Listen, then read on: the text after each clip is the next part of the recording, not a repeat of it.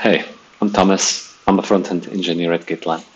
I'm maintainer of the GitLab workflow, the VS Code extension that integrates GitLab with your editor.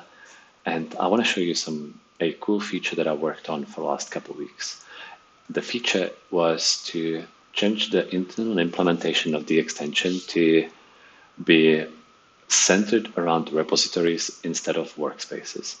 Now, what does that mean? When you open a folder, like here I opened my main workspace folder, that's your workspace. That's what we worked with up until now. What did that mean is that we looked into the workspace and we looked for Git repository there. If there wasn't any, the extension just didn't work. Now, for example, here, the workspace itself, the folder is not a Git repository, but it contains multiple Git repositories. But the older version of the extension, and I'll switch to the older version just didn't recognize it. It just said that the workspace folder is not a Git repository. The workaround we offered up until now was to use multi-root workspaces.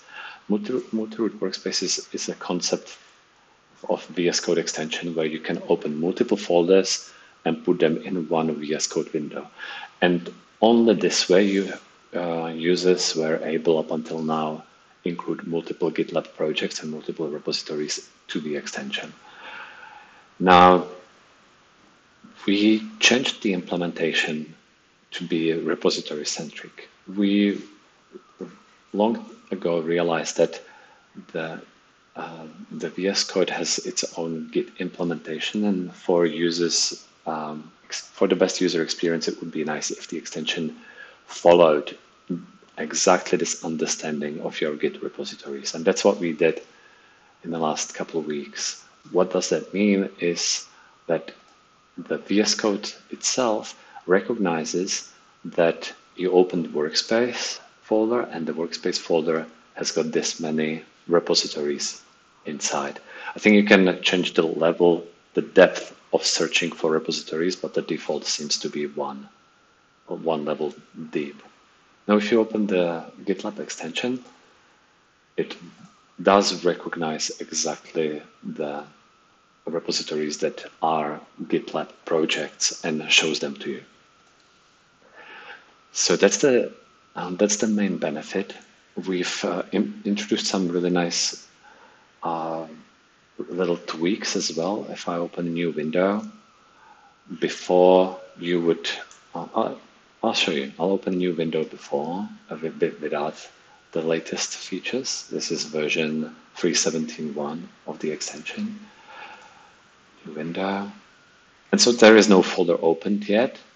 And when you switch to the extension, it just tells you that it didn't find any project. It's not necessarily a bad experience, but you don't know exactly why there are no projects.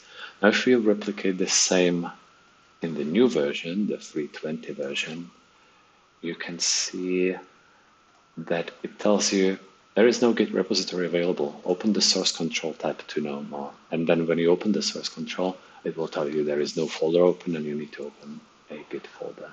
So that was another tweak. But the main core feature is that whatever you see, if you see your GitLab project in the source control tab, now you will see it in the VS Code extension for GitLab as well. And side effect of that is that contributors and maintainers like myself will have much easier mental model for the extension instead of having to have the concept of workspace, which is not always a Git repository.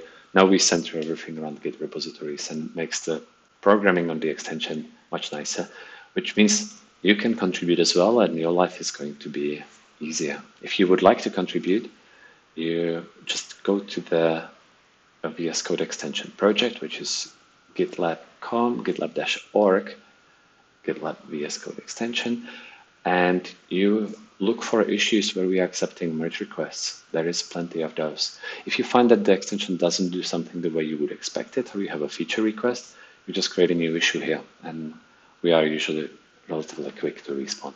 Thanks for listening today. and I hope you enjoy working with the extension.